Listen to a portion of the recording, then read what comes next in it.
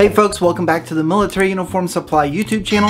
Today we're going to take a look at the POW-MIA bracelets that you can find on our website and give a little bit of a short history behind them.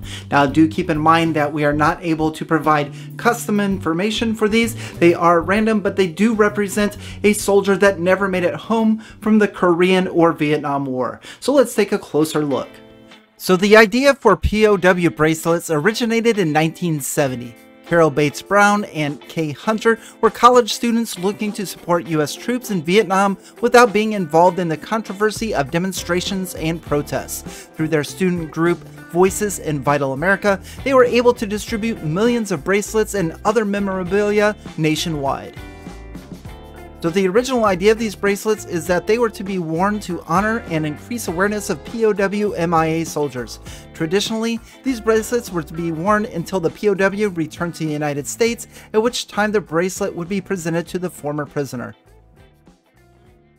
Of course, as we well know, a lot of the POWs and MIA from these two wars never did make it home. Now, while supplies are limited, we still have 3 different styles of these bracelets on our website, militaryuniformsupply.com. We have the blue aluminum that represents the Korean War, the red aluminum that represents the Vietnam War, and the silver stainless steel, which is also Vietnam War. So let's take a closer look at these. Here is a bracelet for BM3 Robert E. Sawyers from the U.S. Navy.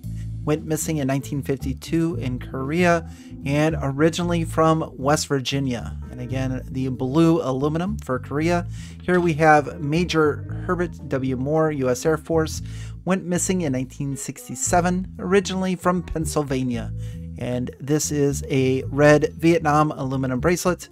And then this one is for Major Calvin W. Maxwell of the U.S. Army. Went missing in 1969 and originally from the state of New Mexico. And again, the silver is the stainless steel as opposed to the aluminum of the red and the blue. Now these are easy to put on your wrist. You are going to need to bend them out a little bit to adjust for sizing. And then once you have it around your wrist, just simply clasp back into place and there you go.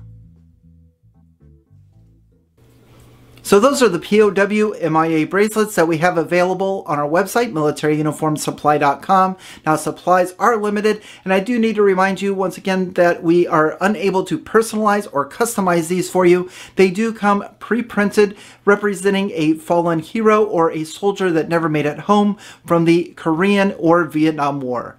Now, if you're interested in taking a closer look at these, I will put a link in the description below. In the meantime, don't forget to hit that like button and subscribe to the channel. We have all kinds of great stuff and future videos coming very soon.